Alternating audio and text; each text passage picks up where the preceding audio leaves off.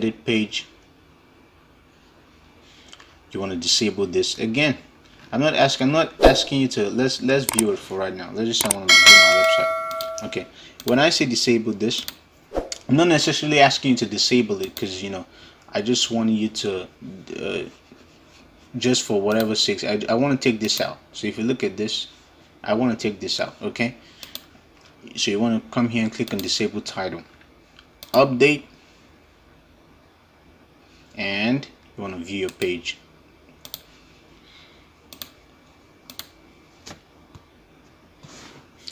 Okay, and now again we want to edit this page using our good brother Elementor. Elementor really, I mean, this is the best page builder out there on WordPress. Like, it's the best. I'm telling, until I find any other one that beats it, Elementor right now is just boss. Click on blocks, category, about. They give an opportunity to have as many, you know, things as you want to choose. Like, they are, for right now, they're just the best. Okay, let's say I want this one.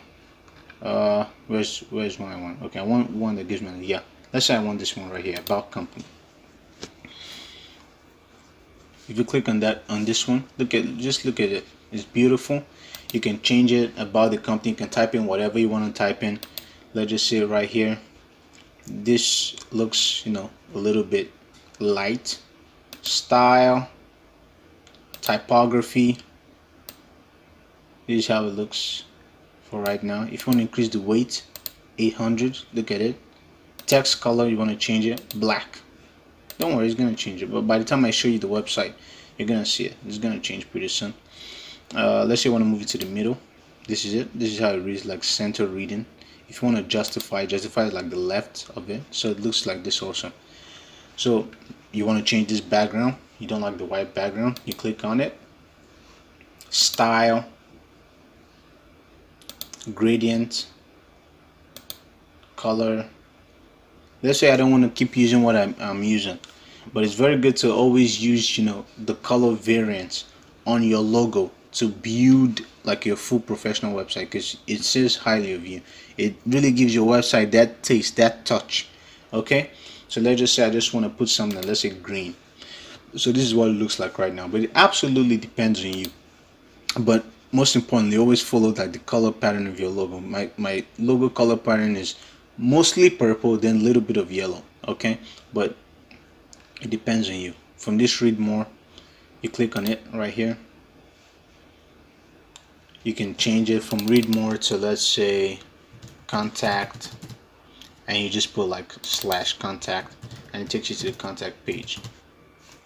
I'll show you how it does that in a minute. So /contact, it takes you there, and you click on style. If you want to change it, click on style. Background, let's say red, you change it to red. Always, it's very good to choose, you know, like your logo color. I've said that countless times now. And you want to click on it again. You click over here where it says hover. Right now it's showing green. When you hover around, it shows green. Click on hover. Background color, let's say blue. It hovers to blue.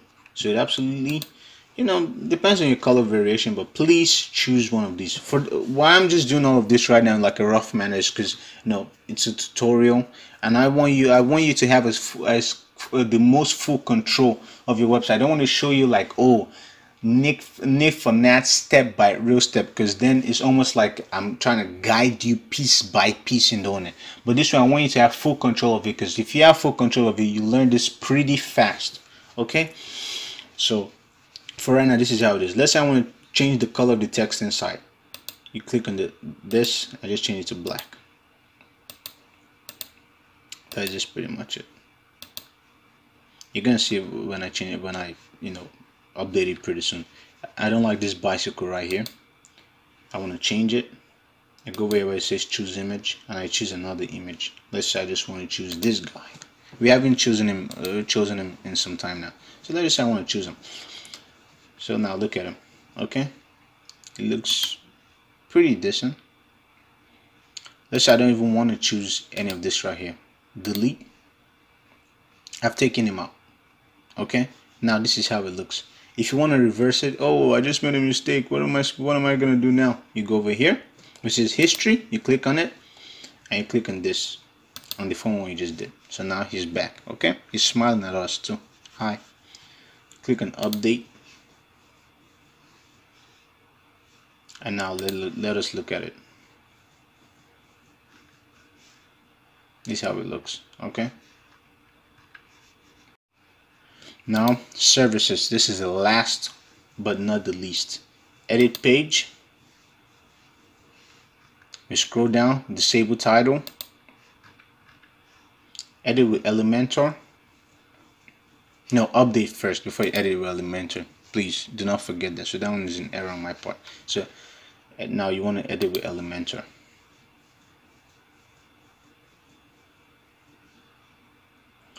Add template, blocks,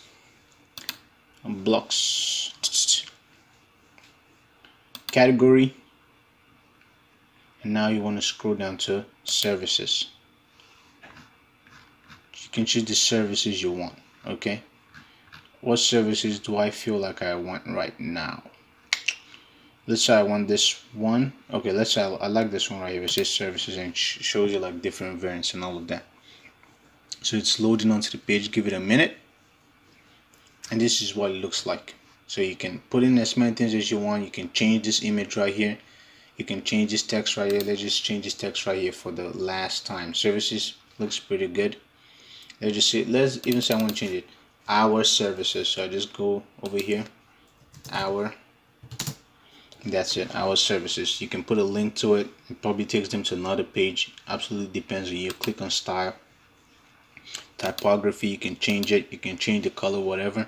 You want to change this entire background right here. You don't like the black color. Go to style. Click on it and change the color. If you want to gradients, you can click on the gradients. It changes the color to like a gradient.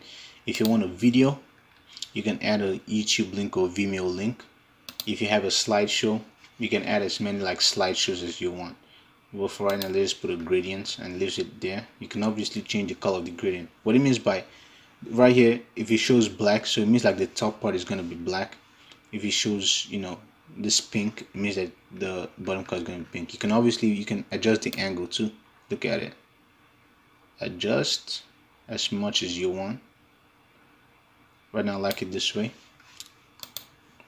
If you put radial, it takes it to like the middle. If you put linear, it lines it up. So that depends on you. You can change this as often as you want. It says edit image. You can click on it, you know, change up the image, align it however you want to align it. You know, it looks pretty good right now. You can put a link to it if you want to. So in case someone clicks on the image, it just takes them to another page. Let me just show you an example. Let me just put a link /contact and update. Let me show you. So if you come over here and just click this, it takes you directly to the contact page. So all those links that I give you that are clickable, this like gives you right now. This is just how to build a website out of your own free will. That's why if you look at this like a little bit of jargon, but the reason I made it this way is so you can have as many options as you want to control, you know, the backend of the website as you want. I don't want you to feel like I'm making you into a robot, like controlling you and telling you, oh, you put this, you put this. But right now, so you have as many options as you want. You can put in as many templates as you want. You can change this. If you don't like the way this guy looks, I don't know what he's looking at, but if you don't like his face, you can change him. You can mess with it as much as you want. Templates do a good job. Blocks do a good job. You use the templates for the home page. You can also use the blocks for the home page if you want to, but you know, they complement each other. For right now, let's just say I wanted to add a widget. Go over here and it says customize. Give it a minute. Click right here, it says footer. It says footer widgets. Click over here. Now you go back, click on widgets. Let's say widget area 1. You click on add a widget, and let's say you want a calendar. Let's just put it hi. That's the title of the calendar. I don't need no title. So you put it there. You go again, food area widget, add another widget. You can add like an audio player. So if you have a song, let's say if you have a mixtape, you can add your mixtape right here to your website. What else? You can add a gallery, you can add an image. Let's say you in the footer image you want to add an image, you click on add image. Like this bicycle right now. Remember I didn't like it before, but right now I feel like I like it. You can add that right here. So this is just examples what you can do with it. Just feel free, you know, do not feel like, oh, this is like surgery you're going through. Trust me, web design is not surgery in any way possible. It's gives you the freedom to do whatever you want. You can click on put on search right here. You have like a search bar in case you want.